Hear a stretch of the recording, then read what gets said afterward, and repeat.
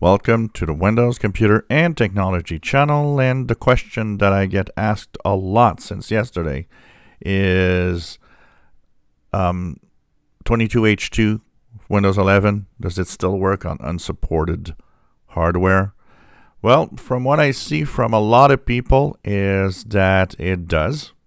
So a lot have actually updated to the 22H2 on their unsupported machine, and it works.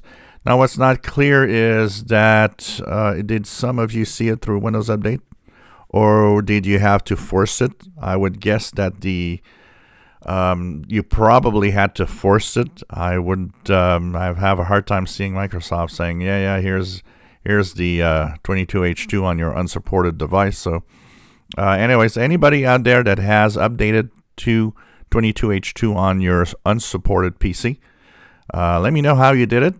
And I would guess you probably forced it from the Microsoft website. So it continues to work. I'm not surprised, honestly, that it continues to work. I think every version will continue to work. It's kind of a way for Microsoft to have some of you maybe forgive them a little bit about the arbitrary, very high minimum requirements that were put as a standard for Windows 11. Honestly, once again, when I look at everybody that has these machines that aren't supported, a lot of you will just come back to me and say, yeah, you know what? It works great and it's fast, and I don't see why the minimum requirements. And it's obvious that they were put there just for possibly pushing PC sales in some way. Whatever they have to say, whatever they say, they aren't explaining it well, and there's actually nothing really explaining it and showing us that you absolutely have to have those minimum requirements, except for the fact that they decided to put them in the operating system.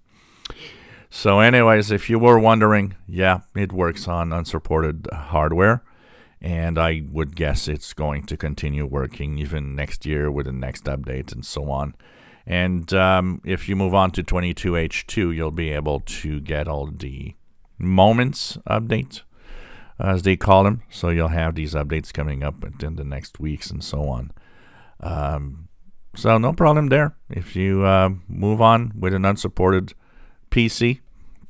And that's the thing also that I kind of wonder, in 2025, if Windows 11 is still the dominant operating system for 2025, basically, I'd be curious to see how many people will simply say, hey, I'm just gonna be one of those unsupported PCs and move on to Windows 11 with the little tricks that are available.